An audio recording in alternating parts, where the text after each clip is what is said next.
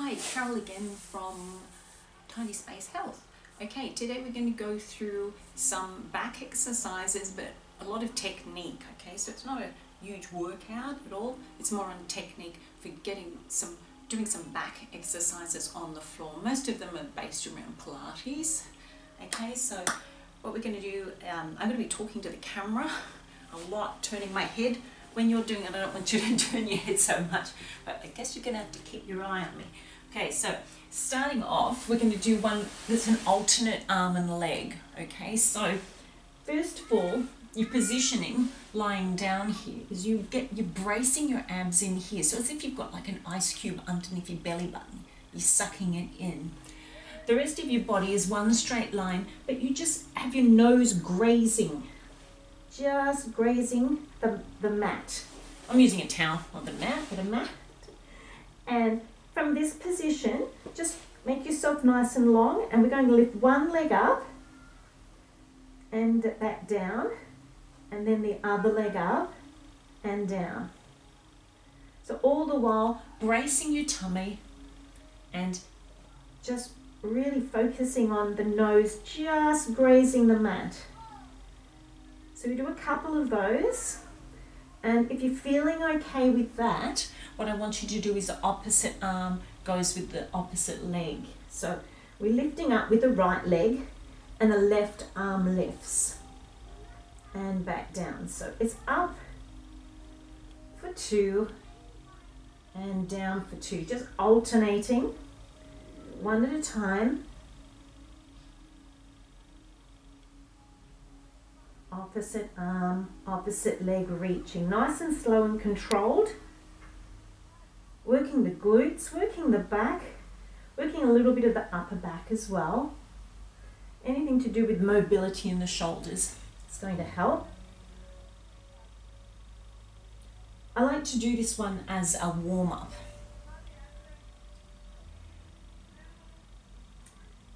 Okay, so from here, another one I like to do is put my hands at the front and I just do the swimmer, but just with my legs. So tiny little movements with the legs, nose grazing the mat again. So even though I'm getting and looking up at the camera to talk to you, don't do that. Keep your head down, okay? Little tiny movements with the legs. Tiny, tiny movements. Fast movements at the end of the sort. You might do a 10-second, 15-second one. You go faster. Okay, and then bring it down. Do alternate arm and leg again. So if you're doing this with me, just do alternate arm, alternate leg, ice cube under the belly button.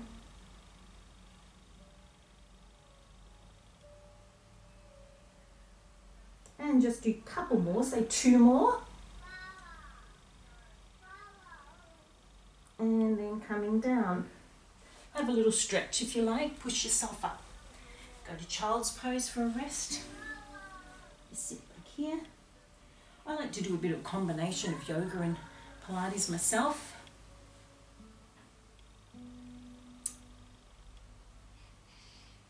Okay, coming forward. Next exercise. So we've done 2 different ones. This one we're just going to have our hands down at the side here. We're going to squeeze the shoulder blades in together. So we go here for you, relax your shoulders down, okay? So I'm actually going to just do it how you should be doing it. Don't look at the camera, okay? So head is down, belly button, ice cube under there, nose grazing the mat, shoulders, relax them down. Now squeeze them in, squeeze them up and in as if your shoulder blades are being pulled together, and then we're lifting. So keeping our feet down on the floor, holding it there, so eye gaze is toward the floor, not forward. And then we release down. As we release down, the shoulders go down as well. Inhale, squeeze the shoulder blades in and lifting. Doesn't really matter too much where you breathe in this, just as long as you breathe, okay? Don't worry about it too much. Just try to get the movement right. So do that again. Squeeze the shoulder blades and lift. Legs here, not too tensed, just relaxed a little bit and coming back down. One more of those. pull them in, lifting up. So in yoga, this is upper locust, we call upper locust, where you're here and coming back down. So that's a Pilates move and a yoga move really together. Let's try doing that, lift up, and then we go into locust. We'll go to full locust. So body long, shoulders down first. Lift the shoulders, squeeze the shoulder blades in, so really stretch these fingertips towards your toes. Now we're really pressing out with those feet as we lift. So that's upper locust, and then we're going to go to full locust. We lift the legs up. We're pushing these fingers towards the toes, pushing the feet away towards the opposite wall. 3, lift a little bit higher. 2 and 1. Okay, we'll do that one more time. Give the legs a little bit of a shake. Okay, bring the shoulders in. You'll pull them up, squeeze the shoulder blades together. Lifting, and then lift the legs. If that's too much for you, don't lift the legs, okay? Just keep the legs on the floor like we did before. We're just holding it. 4, 3, lifting more. 2 and 1, coming down. So that's locust. Okay, have a little break. Come back, stretch out your back again.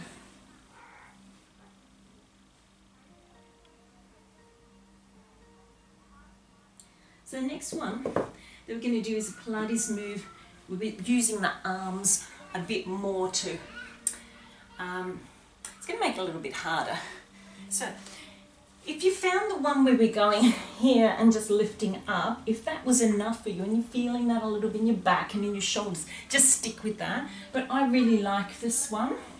Actually, honestly, can't remember what it's called. But anyway, so we're going to reach out in this one. So I'll just show you it first. Position, belly button, ice cube, nose, just grazing the mat. Arms lift up. So like we did before, palms facing one another. We shoot the arms out, then we turn the hands away and we scoop them round and lift. So now we're in upper locust. Then we go shoot and bring them in here. So as you shoot, you're exhaling, you go whoo, and inhale and lift. Shoot, whoo, inhale, lift and come back down. Okay, so I think you've got that, so do that with me. Got it? Let's go. Okay, we're going to do about 4 of the shoots, okay? So lift up, inhale, exhale, inhale, big circle round, and lift. Exhale, shoot, inhale, lift, exhale, shoot, inhale, lift. All the time my feet are on the ground here. One more, shoot, inhale, lift, hold, 3, 2, 1, and down. So we do one more lot of those? No, we won't. You know what, dude? I'm just mainly doing technique today. Just a little bit of work, but technique. Last one I'm going to show you is one that you've probably seen people do. If you go to the gym, you've probably seen people do this one a bit. Or they do it in yoga class. Go into this horse position here, so hands shoulder width apart. Spread the hands, spread the fingers. Weight quite even. And we're just going to push one leg out. So one leg's holding out. So we're working the glutes here. Also working a little bit into the abs and the back. Hold that there. And then bring it back down and in. Other side. Push it out. You can flex the foot, you can point the foot. It doesn't really matter too much. Just as long as you're keeping your back straight. You don't want to be up here. You don't want the leg really down here. You just want it sort of flat with your back. And then we bring it in. So that's where you can stay there. I want to work a little bit harder. We do alternate arm and leg. So we're pushing out that leg, then the opposite arm goes out. So we've got a bit of a balance going here.